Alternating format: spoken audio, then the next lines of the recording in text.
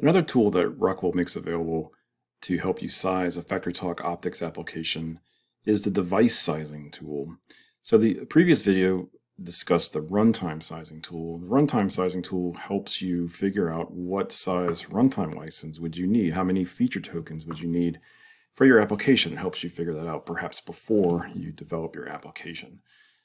But the device sizing tool will assist you with selecting the right hardware for the application by evaluating some factors such as CPU usage, memory requirements, graphics processing, connected devices, just to help you maybe pick out the type of hardware you would need to run your application. Now, to get to the device sizing tool, it's going to be right next to the runtime sizing tool at the FactoryTalk Optix page that you get to from FactoryTalk Hub. So let me back up a moment.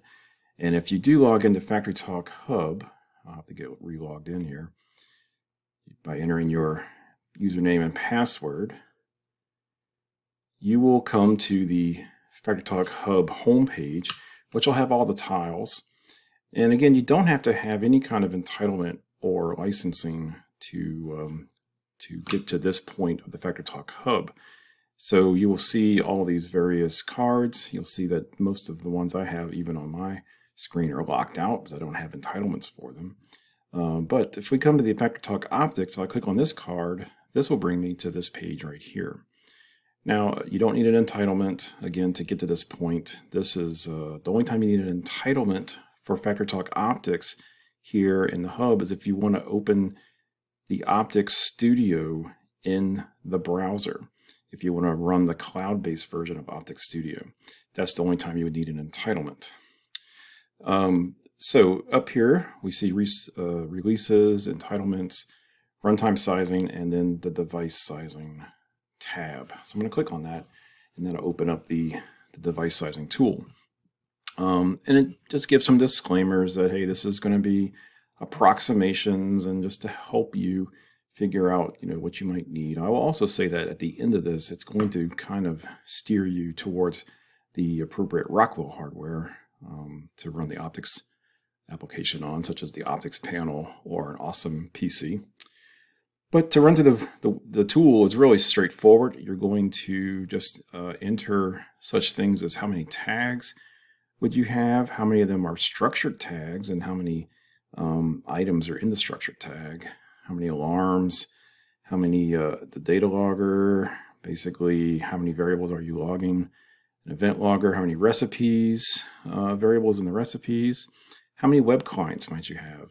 I'm just going to enter some numbers with really no set kind of script here as far as figuring out. I'm just going to randomly select some numbers. Say maybe we're going to log 100 variables on our data logger.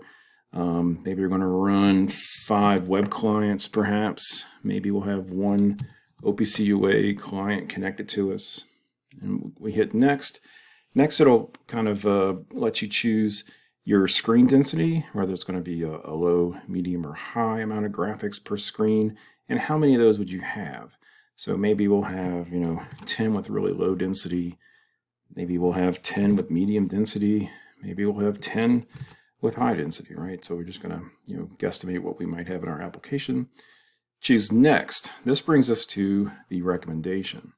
So based on what I just entered there, if I was going to run Optix on an Optix panel, which is the closed, the closed OS panel mount Optix panel, then it's recommending the Optix panel compact.